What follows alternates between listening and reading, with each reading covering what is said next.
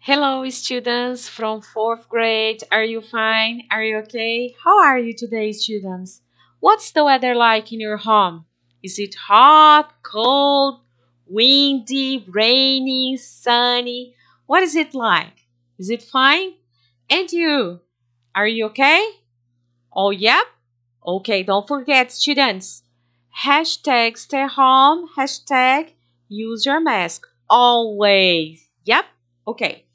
This class we are going to do something different because next week we are going to have a small evaluation on the system.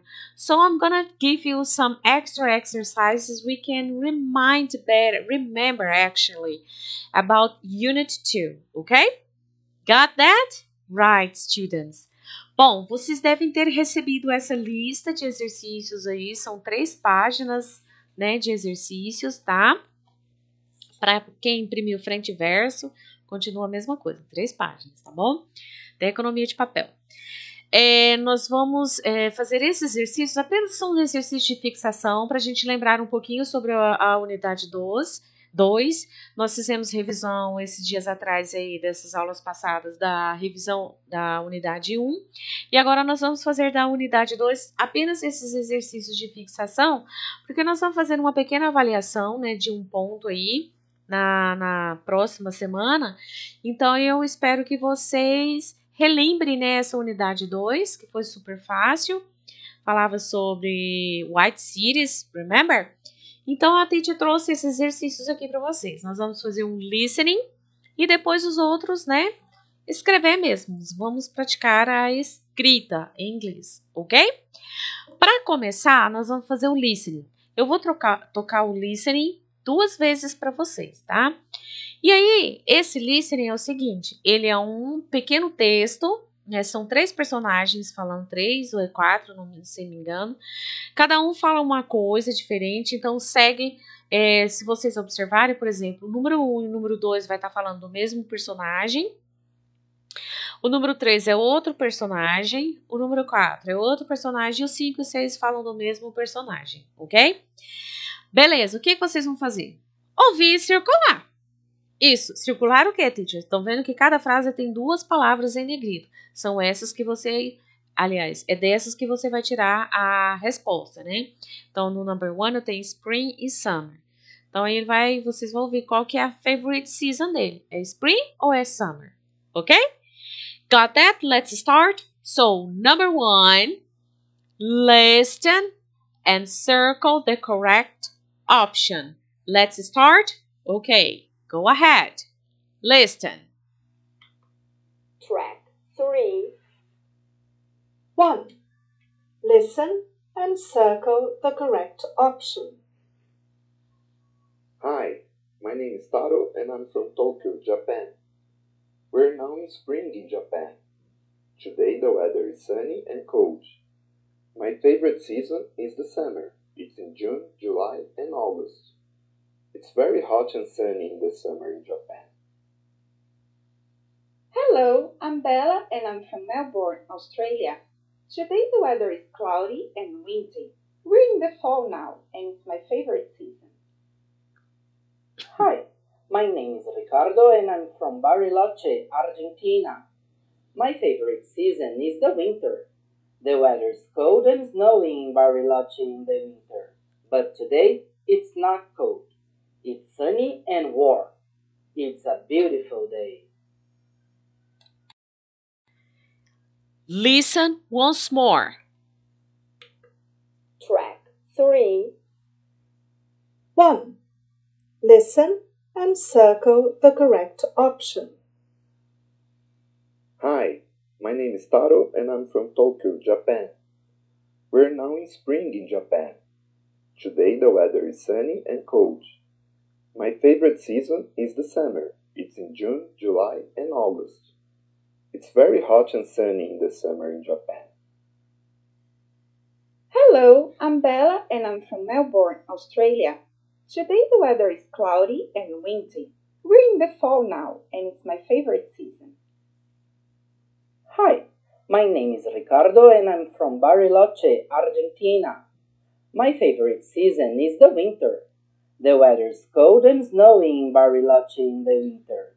But today, it's not cold. It's sunny and warm. It's a beautiful day. And so what, guys? Did you get all the answers? Easy, isn't it? Good job. Okay. Then, let's go to number 2. Number 2, you should cross the odd one out. Cross.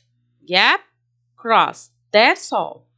Cross the one out. I have 6 numbers.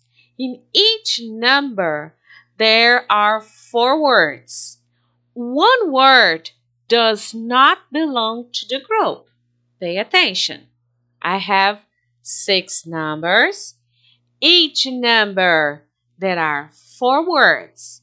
One word does not belong to the group. The word that does not belong to the group, cross. Yes or no? Ok, então, explaining now for you. 6 números, cada número 4 words, e tem uma word que não faz parte daquele grupo. For example, number 1, I have spring, sunny, summer, and fall. So, guys, which word of this group is odd out? Então, qual dessas palavras está fora do grupo? Ok? So, pay attention. Number 2, cross the odd one out.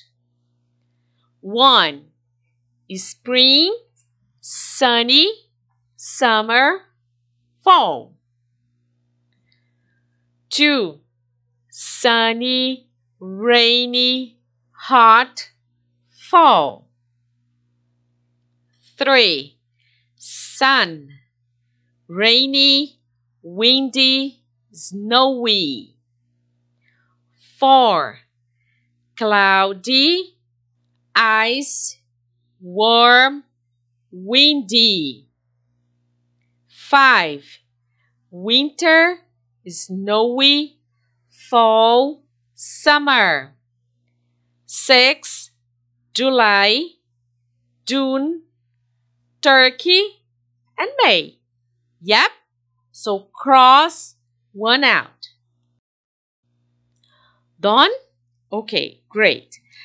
Then we have the exercise number 3. The exercise number 3, we studied the numbers. Do you remember the numbers? Yes or no, students? Tell me. We have studied the numbers 1 to 10. Yep.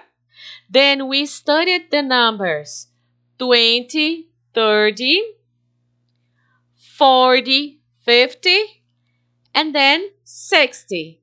Let's go to the board. Let me show you on the board. Okay, guys, take a look at this. We studied these numbers 10, 20, 30, 40, 50, 60. Remember that when we want to say, for example, 54, I use 50. How do you say 4 in English? 4, correct. So, 54. Yeah? 37, for example. How do you say 30 in English? 30 is 7.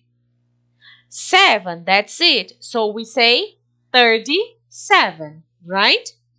What are you going to do in the exercise 3? You are going to write the numbers in full. What is in full? Complete. Por extenso, tá, gente? So, write the numbers in full. Can you tell me what number is this? What number is this? And this? And this. Very good, students. Write them in full. If you have any doubt, check your book Unit 2. You have how to write, tá? Pode olhar lá no livrinho de vocês, não tem problema nenhum. Que eles vai te ajudar, lógico, a escrever certinho. Ok, guys? Right? Yeah, let's go. Keep going. Page 2.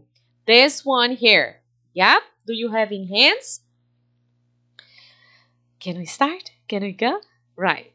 Read and check the correct option. Então, como vocês já são quarto ano, então vai ser comum, normal, nós começarmos a estudar pequenos textos, tá? Para vocês trabalharem já a interpretação.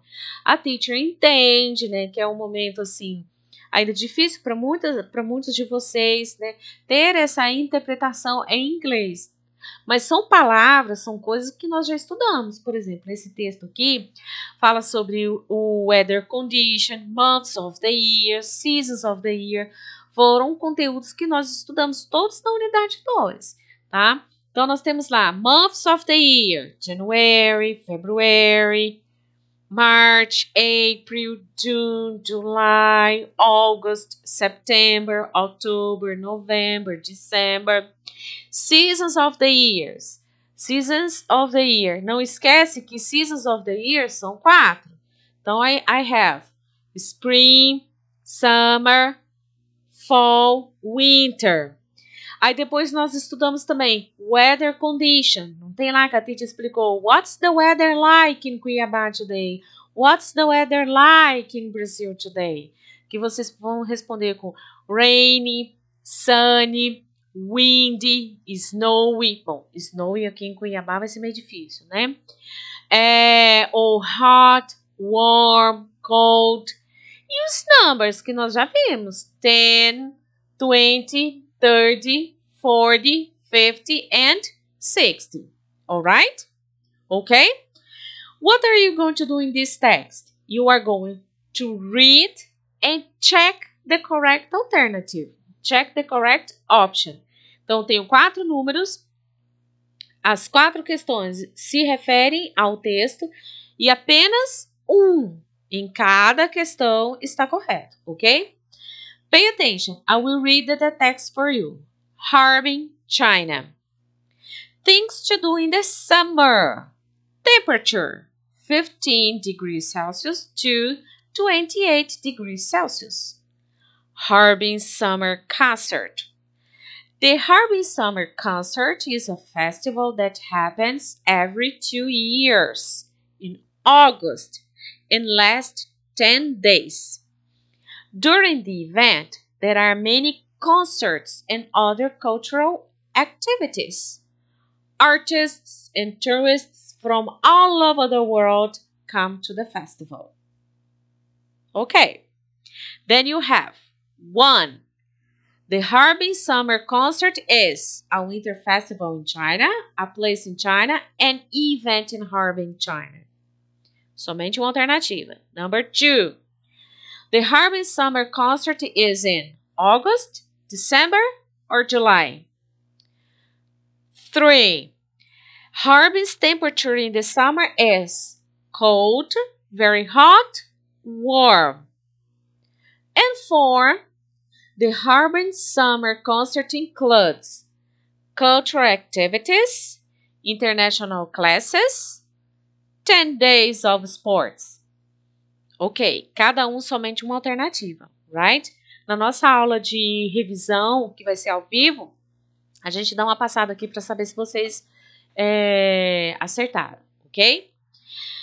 And the last but not least important, né? Ou seja, em inglês, em português. O último, por menos, não menos importante, né? Write full answers. Full answers quer dizer o quê? Respostas completas, ok? 1. What's the weather like in your city today? Aí você responde aí. It's hot, it's cold, it's sunny, it's windy, it's rainy, it's snowy. Não sei. 2. Também é uma resposta pessoal. What's your favorite season? Summer, fall, winter, spring. 3. And last, esse aí, vamos lá.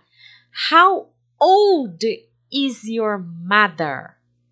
Aí você vai colocar she is tanana years old. And the last one, how old is your father? Vocês que vão perguntar para eles, ok? He is tanana tanana, ok? Years old, não esquece de colocar o years old, por isso que é full answers, right, students? Bom, na nossa aula ao vivo, que será a semana que vem, a gente tira dúvidas. Por favor, estejam em mãos com esses exercícios, que aí o que vocês tiverem em dúvida, a gente tira com vocês, tá bom? A teacher tira com vocês, right, students?